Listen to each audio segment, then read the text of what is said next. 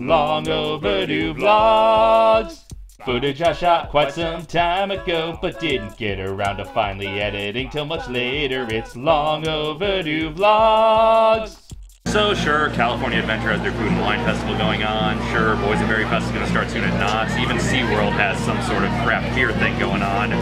But why go to any of those places when you can go to Claremont, California for Pie Festival? Like all aspiring internet celebrities, we tend to spend our weekends in Claremont. What celebrity weekends in Claremont? Because we love the Claremont Village, which is basically a real-life Main Street USA, just nostalgic for a few decades later. Although it has both the Carl Laemmle Theater and a Lance building, so it's more of a lower-key Universal City Walk. Universal Village Walk? I don't know. Whatever real-world theme park location of yours it is, there's still an out-of-place Starbucks. But there's only a few mega chains in the village. Most of Claremont is filled with utterly charming small businesses run by local business owners. And one of these small businesses is our favorite dessert place in town, I Like Pie. Who do you prefer in the polls, Kyle Krasinowitz or Johnny Bravo? I like pie.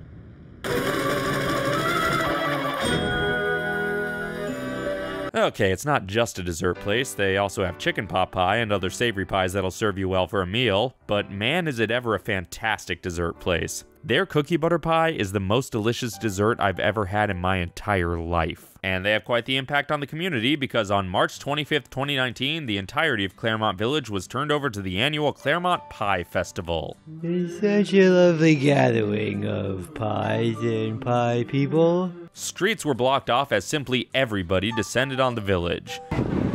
So this is giving us a brief version of what Galaxy Edge is going to be like. Star Wars Galaxy's Crust. There were countless tents and booths set up, including a few booths for I Like Pie, less than 2 blocks away from their main store, plus a few booths for pie places from out of town. There were also some cake places, which I don't trust because they're clearly trying to cross enemy lines and gather intel for the inevitable cake versus pie war. Cake will always be superior to pie. Then it should have its own festival, Paul! Okay, I understand the pun intended by the title Nothing Bundt Cakes. Yeah. But it doesn't track because it makes it sound like the Bundt Cakes are nothing. Yeah. They're like, they're fine. They're nothing Bundt Cakes. I could go for one of those cheesecakes, I think. All right. They are strawberry with a chocolate-covered strawberry on top. That is very strawberry. Very strawberry. Yeah, there were other desserts, which I guess could be paired with pie, including a booth for our second favorite dessert place in town, Bert and Rocky's Ice Cream. Bert and Rocky's knows how to do it well. Yes, indeed.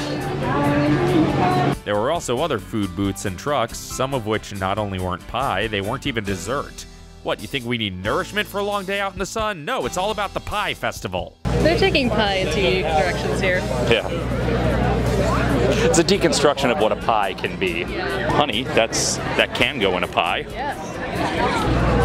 All cheese all the time. A lactose intolerance nightmare here. And there were some craft booths and merch booths, although some of the crafts at least had a pie theme. Some very much didn't. Not even a little bit. But there were still some fun crafts and merch, pie-adjacent or not. And why isn't there a similar bag for his Arrested Development character?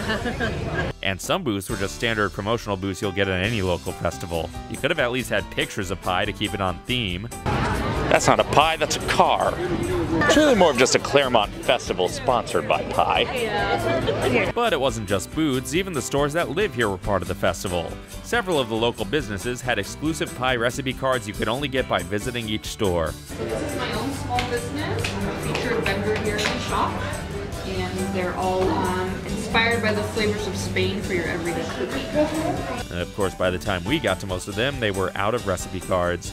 But we could take pictures of the display cards to learn the recipes that way. Also part of the festival was the classic car show, and it was fun to see all these vintage vehicles when they're not taking up all the good parking spots at Bob's Big Boy. And one of these cars was chauffeuring some old friends from Ardman. Now shouldn't they be at a cheese festival? Now why wasn't that in the classic car show? And like any festival, the day was full of all sorts of activities. There was plenty of entertainment throughout the town, including musical performances of various sizes, styles, and ages. And in the park, there was a retro fashion show, really steering into the aesthetic of the whole town in a fun way. I'm a sweet, petite vintage treat, and I'm the current Miss Moon Eyes. One of my favorite parts of the pinup lifestyle is the clothes, and I live by the motto, I like my money where I can see it, hanging in my closet. It's true. I'm an MC, a semi-professional cupcake taster, makeup artist, and aspiring comedian. My pinup inspirations are Lucille Ball, Mae West, and Marvelous Mrs. Maisel because I love women that can tell a good joke and look good doing it. Yes! And yes, of course, there was a pie eating contest. Why wouldn't there be? And there were cooking demonstrations from the guest of honor, Lisa Ludwinski, founder of Sister Pie in Detroit, who gave some pie making tips. So now it's time for the liquid. This is a half cup of liquid. It's hard to tell, but it has a little bit of apple cider vinegar in it. So we add apple cider vinegar. People used to say that adding apple cider vinegar kind of created a flaky crust because it inhibited the gluten formation. But when I wrote this cookbook, I realized I better really know what I'm talking about. And so I did some research and learned that myth is really just a myth. But we like to use the apple cider vinegar because it imparts a really nice tangy flavor on the crust. And also, it's just kind of a fun thing to do for tradition's sake. She also signed copies of her book so we could all make pie at home. I want to attempt that when I know that like my skills to crimp and like, you know, braid and stuff are really like, if not top notch, like in good condition. You want to work your way up to that? Yeah. I mean, we could just keep practicing and that can be your nailed it audition. There we go. You ever just like it's just like a pie that is just too good for you? Yeah. Like this pie. It's like I don't deserve this pie. Yeah. That is this pie right there. Oh my god, that is just straight up pornography. This video needs an explicit tag now. Hi. Hi. How are you? Good, how are you? Good. Who should I make this out to? Allie. Ali? ALI? Yeah. Awesome.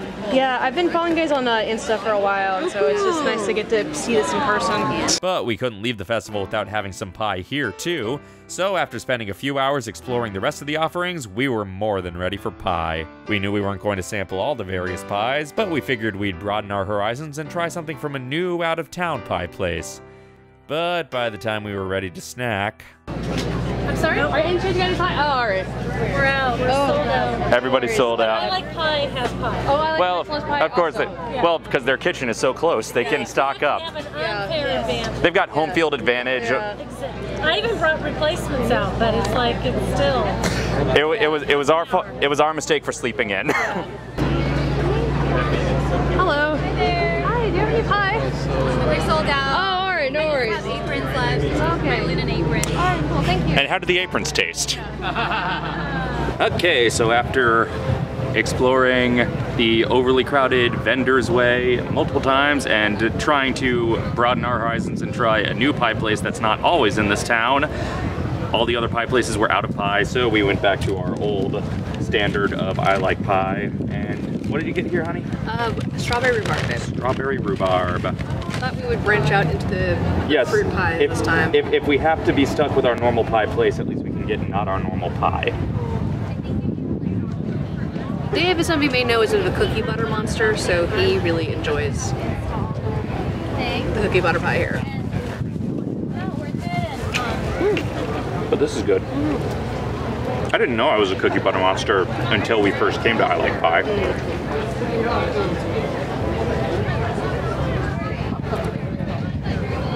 If you want some hot fruit, this is a good way to get it. Hot fruit is my teen and Sarah cover band. I can get away with saying that joke. No one else can. I'm too straight to be allowed to say that, but... That's good. Mm-hmm. It's a nice... The thing I like about this one, which I like all of the stuff, but I like pie, but is sometimes it can get just a little too sweet for me. Mm-hmm. This one, because it's the fruit, I think, it's got a nice tang to it, which I can appreciate, which kind of makes it feel taste a little more complex. It's also...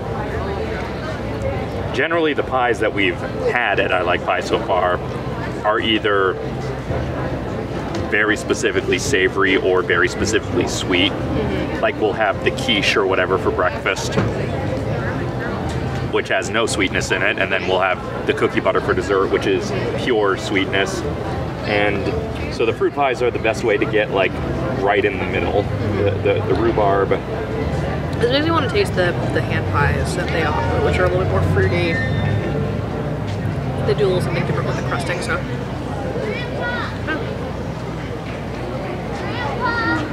This is very solid. Definitely want to try and get this again before rhubarb is out for the season. I'm going to try and make one of these. Because I believe there is a recipe for strawberry rhubarb pie in the Sister Pie book that we got today.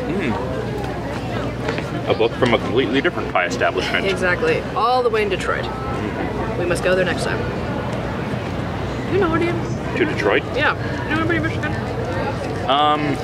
What's that Michigan from? We'll go for the Detroit Improv Festival. There we go. See if Paul F. Tompkins and Mark Evan Jackson. Yeah, are performing. I mean, Mark Evan Jackson will be there because it's his charity that the festival is there for. I like the fact that they do the jelly jar style pie as opposed to the slices because it's kind of a little bit more self-contained and neater. Yeah. It's like a personal pan pie. Personal pan pie. Well, I talk about how my favorite thing that I like pie, the cookie butter, is basically a cup of pudding.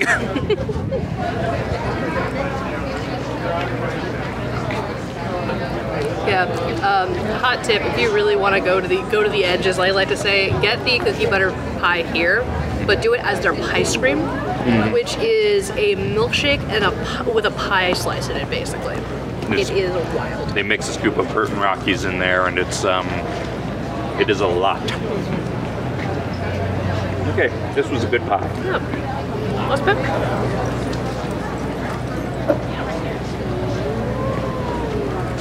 And a good flaky crust. I'll flake your crust.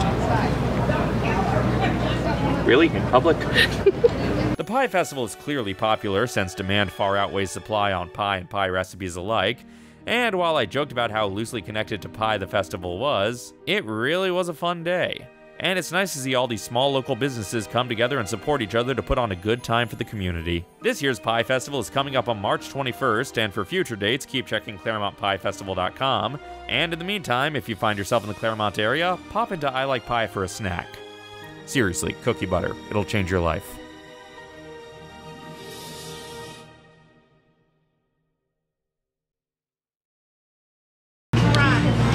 Okay. Being attacked by a banner. Oh no!